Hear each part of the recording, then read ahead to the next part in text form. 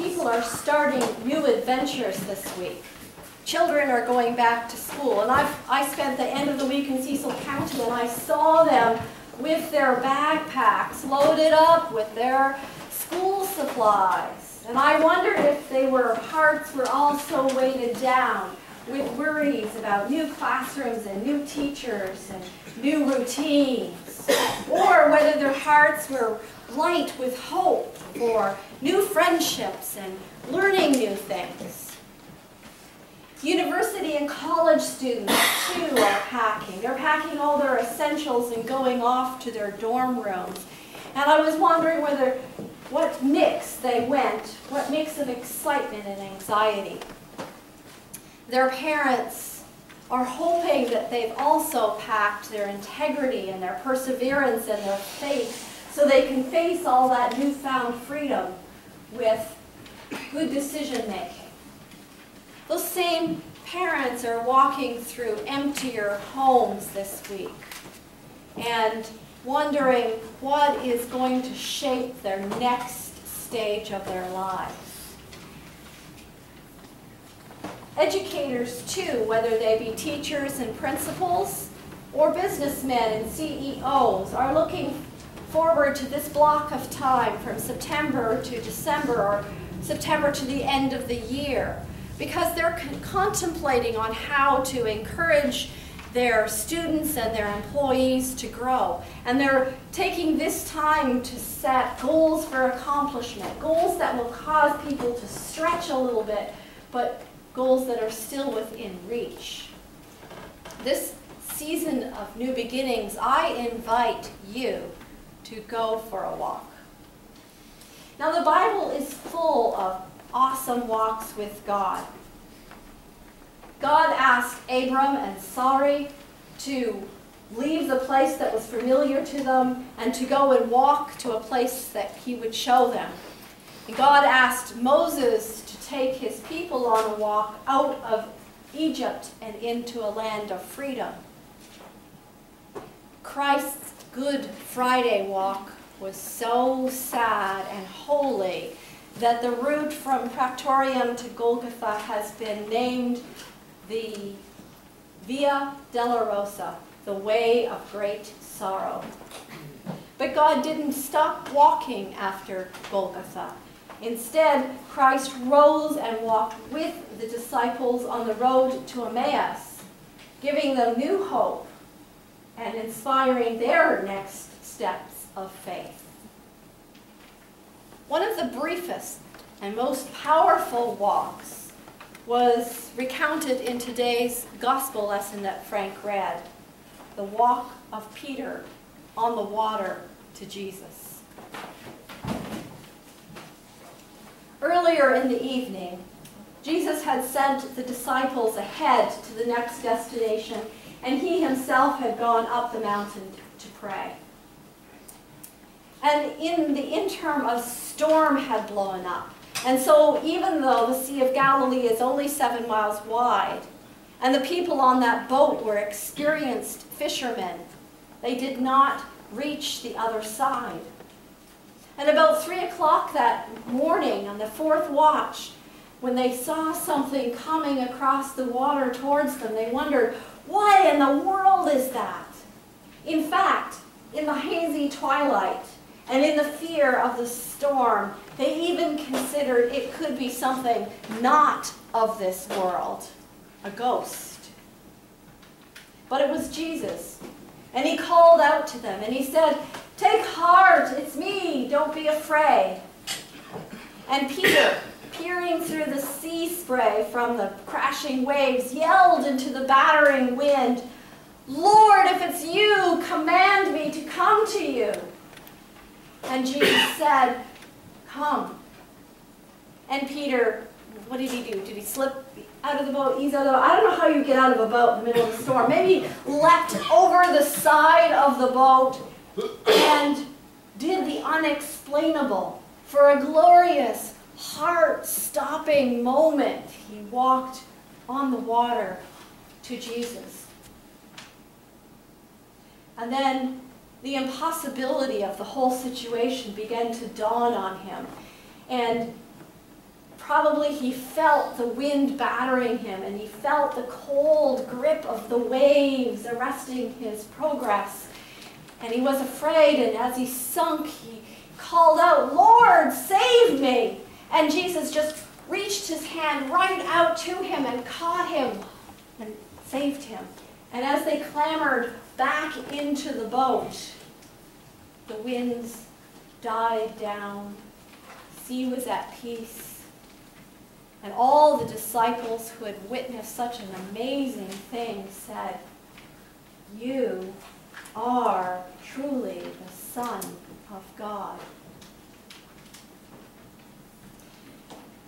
In the midst of all that chaos and danger, why did Peter get out of the relative safety of the boat?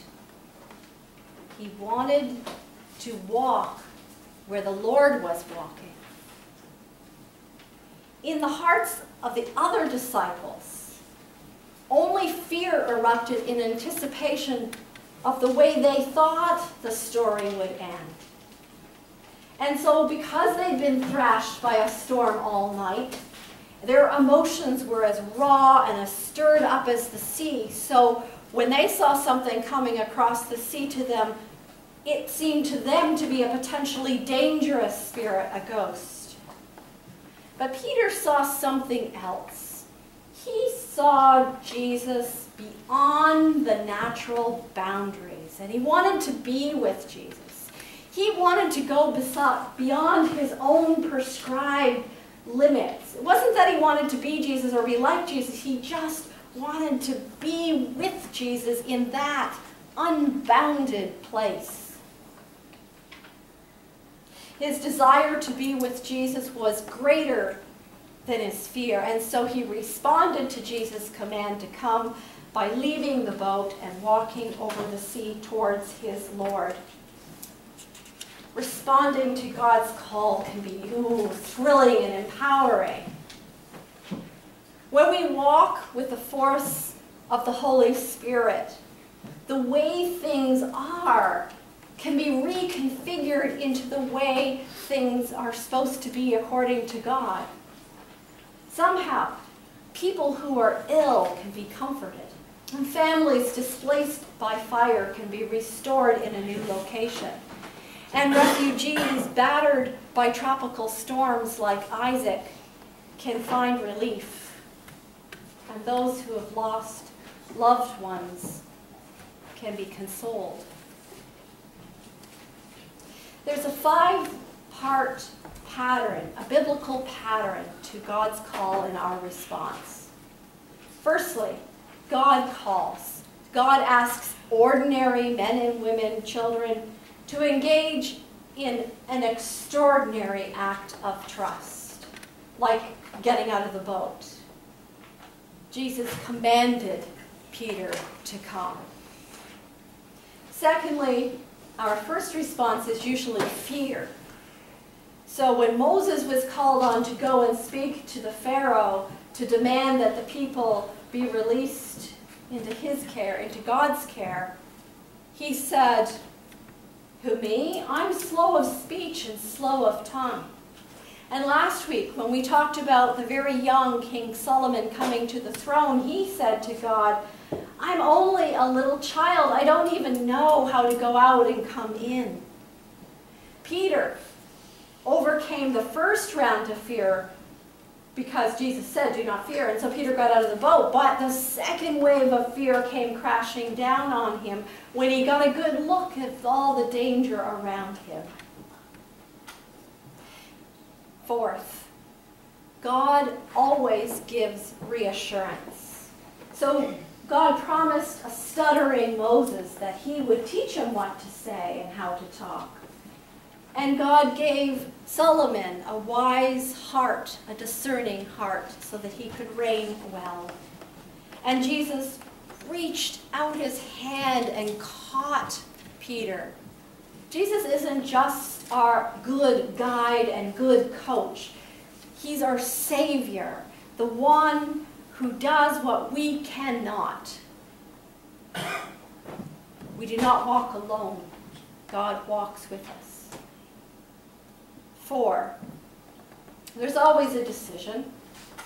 Moses led, Solomon reigned, Peter walked on water. We're not God's puppets. We can respond to God's call, or we can decide to walk away like the rich young ruler did after his conversation with Jesus. There's a fifth part is that there's always a changed life.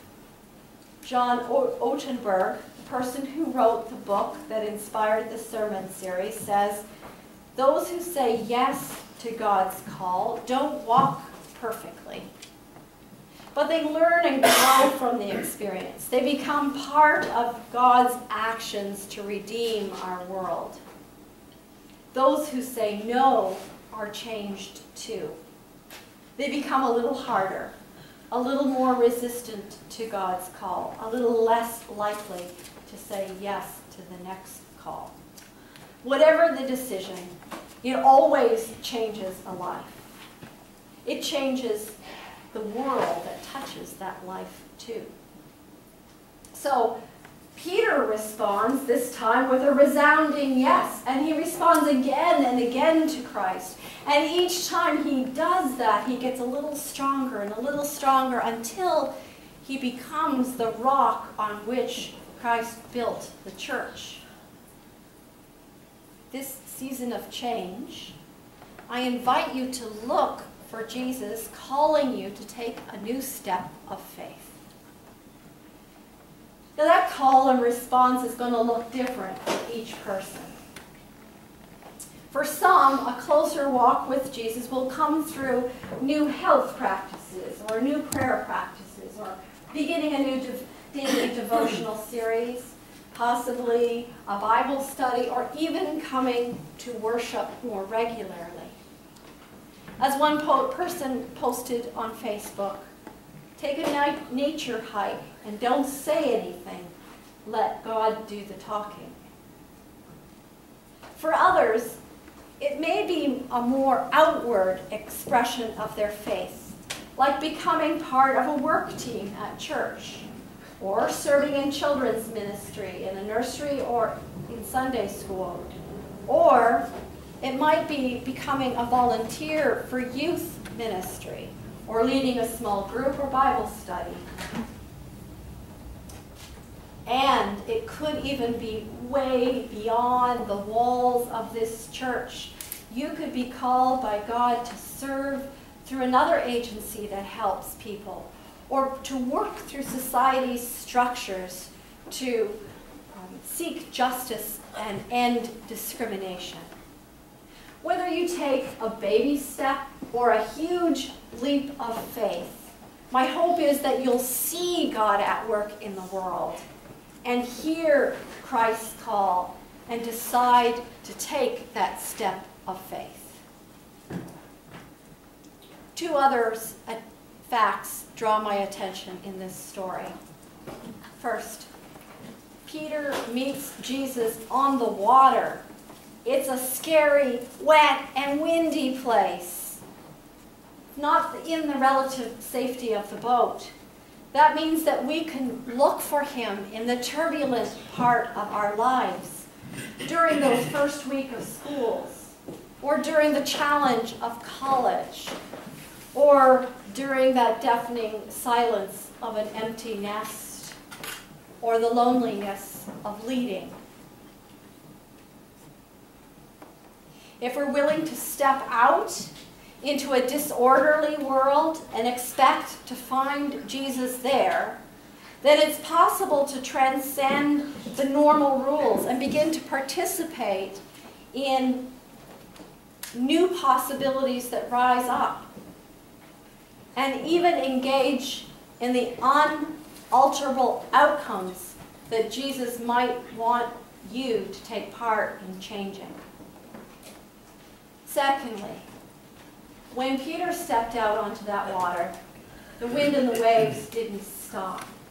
When we take our first step in faith, it may seem that the chaos and the wildness of our lives even gets bigger.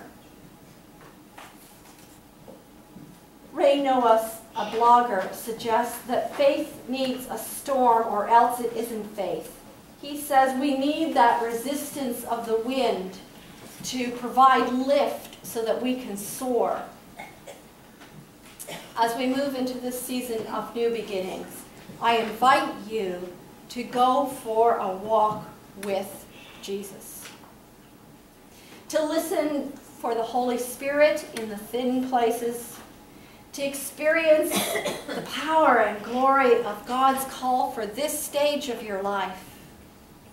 Because if you want to walk on the water, you've got to get out of the boat. Amen.